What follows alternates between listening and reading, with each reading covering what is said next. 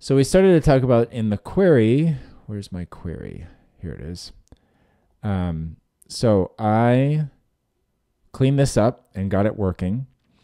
So if I preview this, so this is a query starting from people. I've filtered this down just to Anna's record.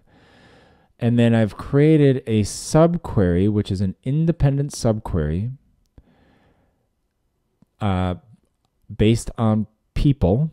And then I've filtered down, I've joined from the assignment so that in the person that's from this independent subquery out to their assignments, and from their assignments to their assigned person. And then from that filter, I say where the assigned person's ref ID is the same as the person, and this is an important part. This is not the independent query. So as you're doing this, I've got the person from the independent query, but I also then have this person here, which is the base query. And in my demo, live code demo, I had picked the wrong one.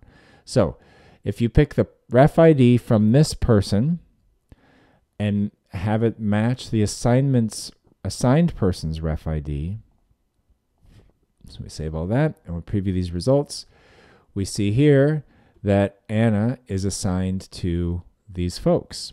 So that's exactly what I wanted to do. I'm already 8 minutes in. I'm going to skip doing this live. Maybe I'll do it real quick and I'll tell you what minute you can fast forward to. So this is called an independent subquery. This will be assigned people. Yeah. So for records, we're doing an independent subquery based on people. I'm going to join out to the assignments. From the assignments, I want to join that assignment.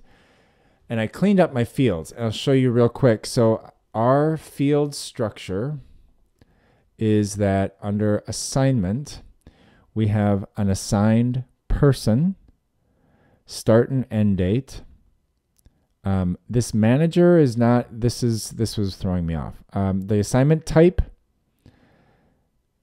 start and stop date, and the assigned person. So this is where the excitement happens, where we've got an assigned person is the name that you see. It is, you store the value of it, and then say that it's a related data set row. Now, we don't have the ability to choose person as the related data set, but that's just fine. So you just leave that blank. And then when that's all set up in our join here, we've joined from the person to their assignments. And now when I do my join, I can go to assigned person here, and I've got that. So now I've joined, again, independent. So I'm starting like just an independent subquery to their assignment person. And now I want to filter this, and I want to say do a comparison, export, where the assigned person's ref ID. And here I want to scroll down to not the independent subquery person, but the person that we're starting this query from, their ref ID. So I want to say so now my subquery is saying, okay, pull all the people, look at all the people's assignments, and only show me people. So is assigned. Only show me people where their assignment is the ref ID of the person that's coming out from the query. You get it. I don't need to over explain it. So these are the assigned people. We're going to make a new line here. And then we'll export to show. We've got our assignment. Now we don't want to show the assignment's name. What we want to show actually is the person's name in class here. And it looks a little better if we do something like this. All right, so we do class here to that. Save there.